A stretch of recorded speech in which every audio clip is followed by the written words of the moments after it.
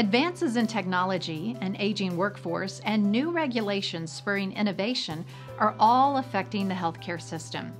Let's take a look at the three most important trends that are affecting payers. Medical costs are always a concern, but costs have increased dramatically over the past 3 decades. One of the big reasons is medical waste and inefficiencies, which accounted for 21 to 46% of annual medical spending in the U.S. in 2011. The second trend is the looming physician shortage.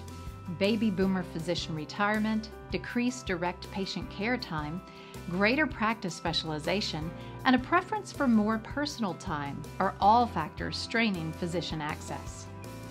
The third trend is the increasing reliance on nurse practitioners, physician assistants, and temporary locum physicians.